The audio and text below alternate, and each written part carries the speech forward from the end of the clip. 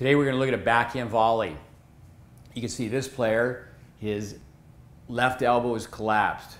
The right hand, the knuckles are up to the sky. You could set a glass of water on the racket. Most young players that hit a one-handed backhand volley, they end up at the contact point, the moment of truth, almost hitting two-handed.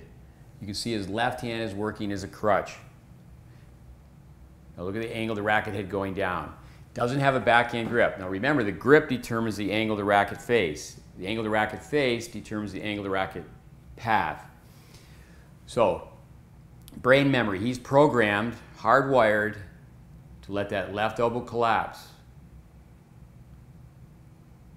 Okay? And it's brain memory. Again, he's identical. You can see how his own head is tilted back. It's uncanny how the body matches the racket and vice versa. Angle of the racket face is tilted. You'll see that from the next angle. Now look at the racket head going down. So the backhand volley balls hit three ways. Plus is strong, minus is weak, IP is in play. It's backhand volley, pure and simple, it's going to be a minus. Side view, ditto. You can see again, you can set a glass of water on the racket face. Knuckles are up to the sky. Now this is a courtesy feed. We're asking you to hit down the line. Watch the angle of the racket path. So right here. But what's so important is to take a young player like this, put him through a skills test, feed the ball to him appropriate to his level, and he's not going to be able to hit the target. The other thing is to film him playing a match.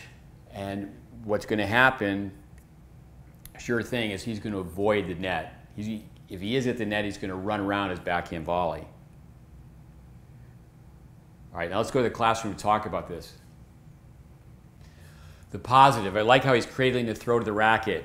Index finger in the strings, that will help with racket maneuverability, racket head awareness. Cradling the throat of the racket. Left elbow started up.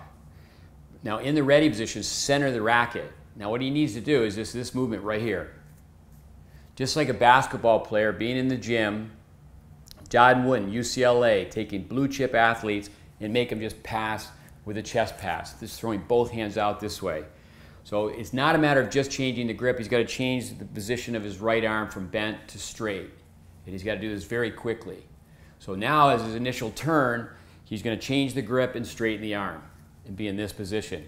Now if he turns the body more, the body taking the racket through space, the racket will open up. But right now we would want to have him volley where it's a bullseye. We're going to have his knuckles, just like throwing darts, the knuckles are going to go to the bullseye like this, in this position. Now he can go fast, he can go forward, he can have an explosive step. Action, reaction, to help him swing faster, to help him stay sideways, the left arm has to go all the way back. It doesn't come in like this, and then have the racket going down and off to the side. It's physics. He needs to generate racket head speed. He needs to create momentum with his body. If he's like this, now he can move in and close in. If he's like this, we would say it's not the best coaching if a player's in this position and someone says close in.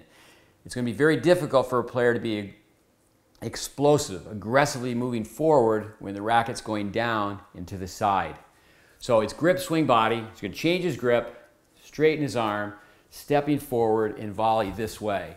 Then on the low ball, he only has to open the racket face slightly. Remember, the grip is the right side of number one. So his backhand volley looked like this. He's going to have to do the reps. He's going to have to get in front of the mirror. He's going to have someone toss some balls, get a partner. You toss me 10, I'll toss you 10. And he's going to have to change his backhand volley.